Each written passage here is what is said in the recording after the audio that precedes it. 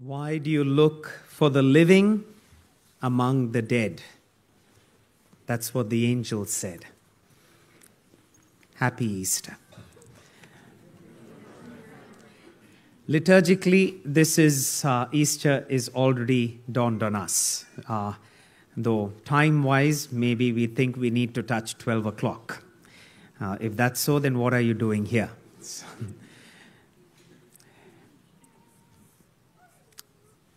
Easter is a time when we remind ourselves of God's victory.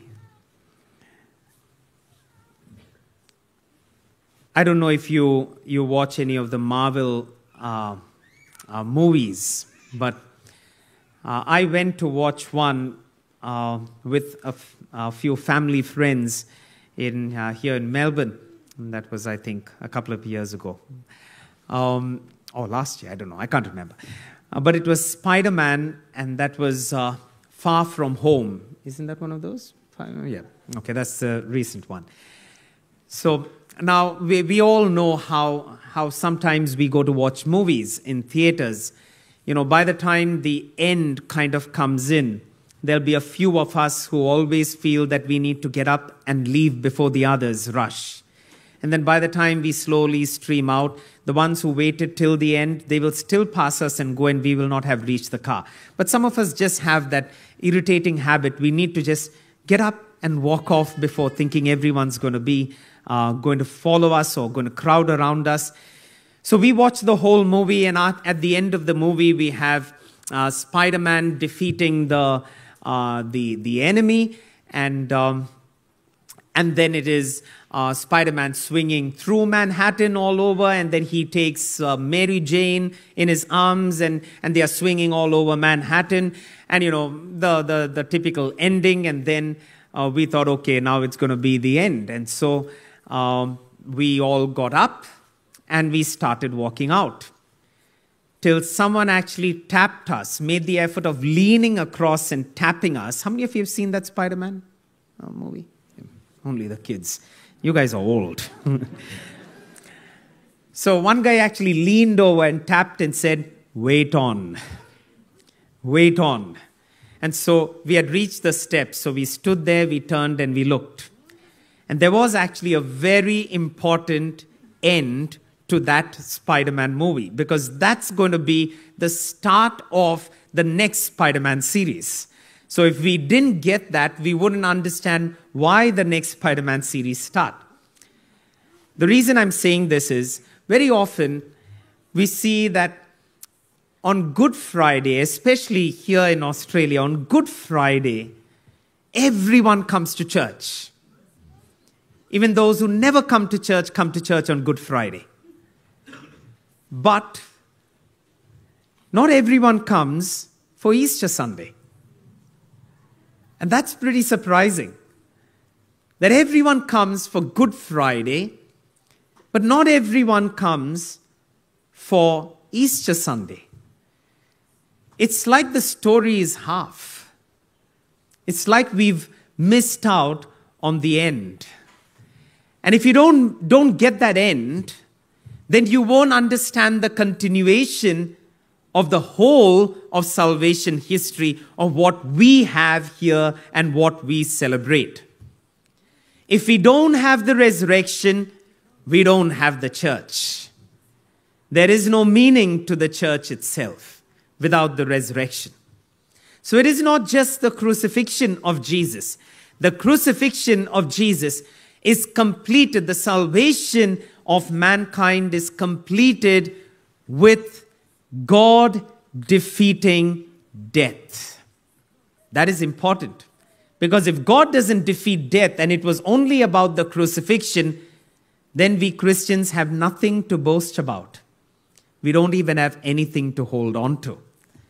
He was just a man who's buried in some Middle Eastern country and nothing more than that. And that is why the resurrection is as important as the crucifixion. They are one. It's not two. They are one. And it's important for us today when we celebrate Easter Sunday, for us to understand that Jesus defeated death. He defeated the mockery that he went through. He defeated the scourging that he went through. He defeated the purple robes that were put onto him. He defeated the spittle that was put on his face. He defeated the crown of thorns. He defeated the death sentence. He defeated death. And that is why 1 Corinthians chapter 15 verse 55 would tell us. 1 Corinthians chapter 15 verse 55. Very famously, as the scripture would say, death has been swallowed up in victory. Where, O death, is your victory? Where, O death, is your sting? Why? Because God has defeated death. God has defeated death. Now, for all who were in Team Jesus, they can celebrate.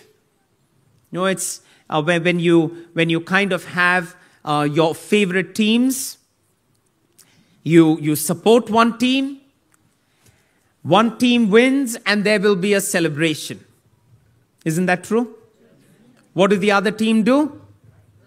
They'll lose, and all the supporters will kind of be quiet. Last year, Liverpool won the league, and I proudly put out Liverpool's scarf in my car. And I did that till December last, because they were still on top of the league. And after December, they had 7 losses on the trot, and that scarf kind of came down to my seat. It's no more on the window now. Well, all those who were on Team Jesus, Easter is a celebration.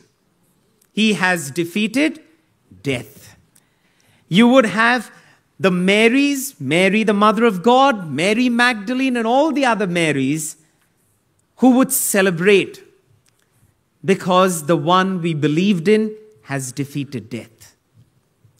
John, who was at the foot of the cross bravely, unlike all the other disciples, will celebrate. My Lord defeated death.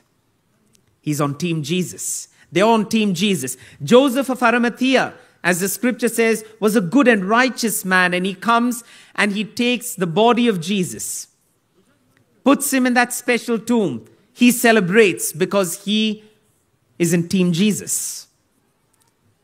Then there are those as well who maybe at the start weren't on Team Jesus, but they kind of got on to Team Jesus in between. Nicodemus was one.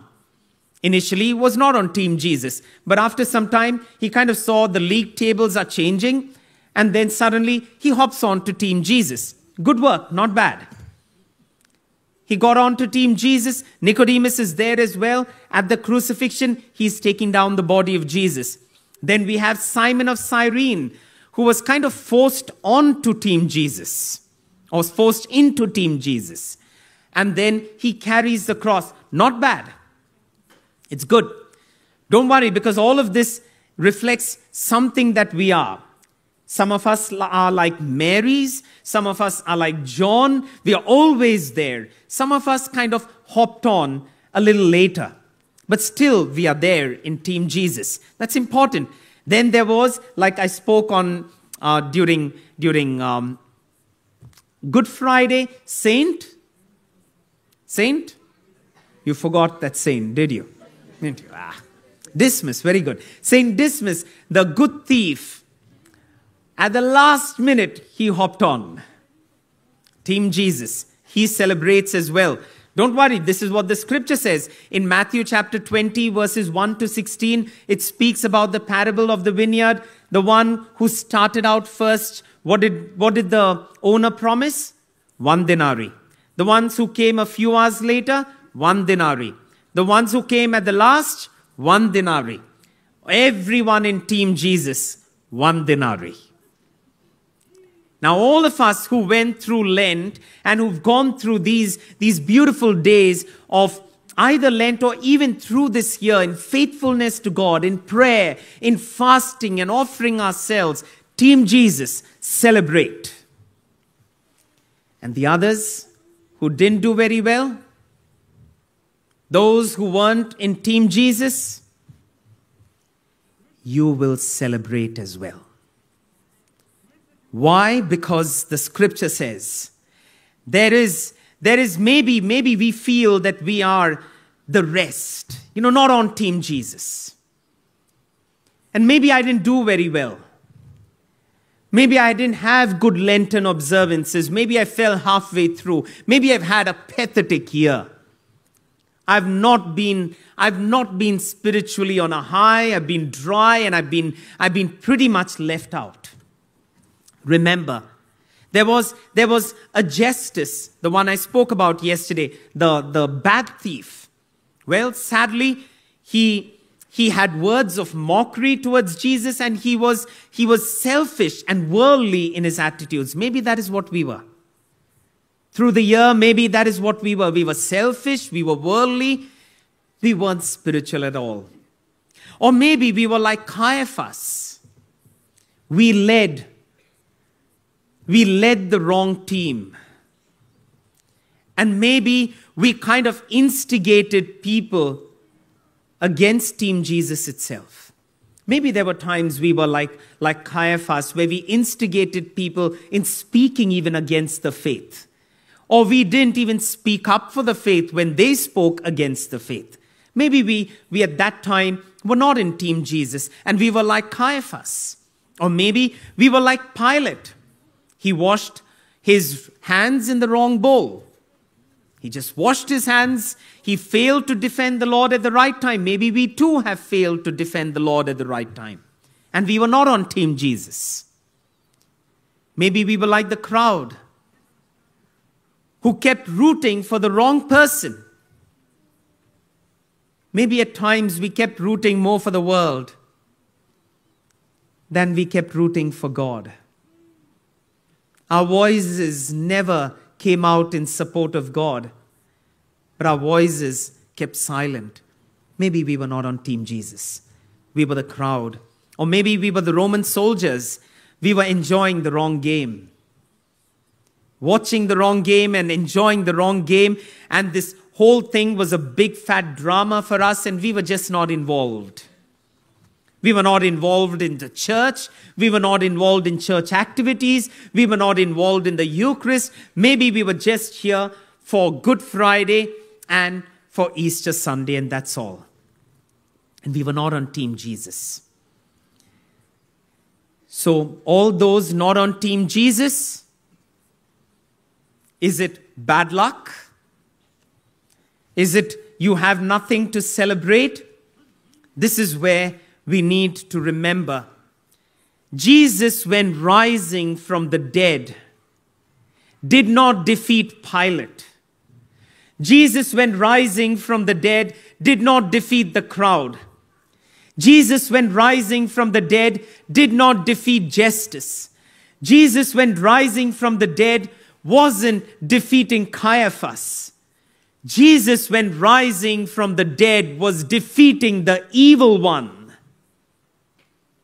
And so the defeat is not for those who are not on Team Jesus. The defeat is always aimed towards the evil one. The one who wants to captivate human souls. And therefore, Easter is a celebration not only for those who were on Team Jesus, but Easter is a celebration for humankind.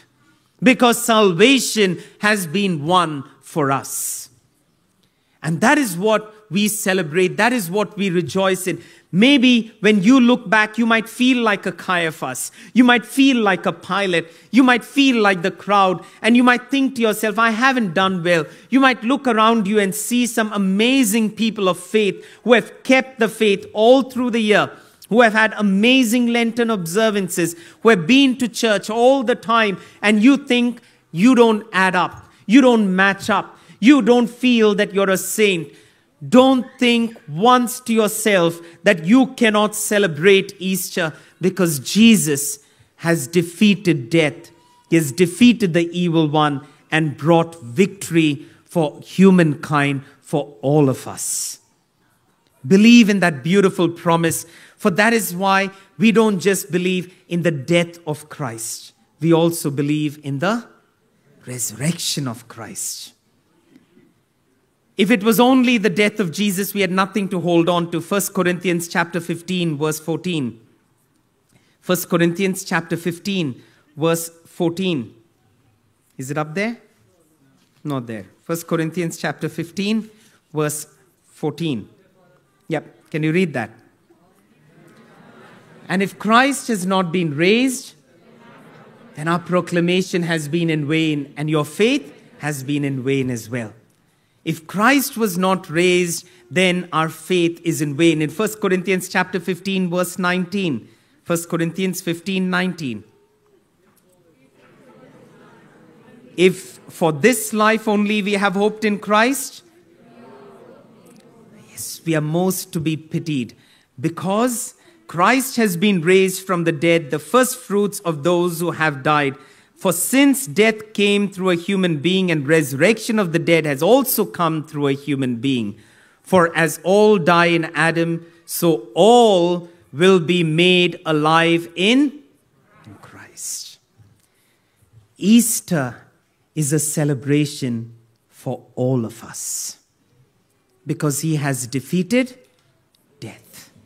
So even if you have not reached the pinnacle of spirituality, and even if maybe you've fallen on the wayside, just know in your heart, maybe if you've lost your way through Lent or lost your way through the year, know in your heart that the Lord is saying, humankind, this is your victory. The heavens are saying, humankind, Easter is your victory. Because we have defeated death in the Lord. It doesn't mean that there is no suffering. It doesn't mean that there will not be death. It doesn't mean that there will not be sin.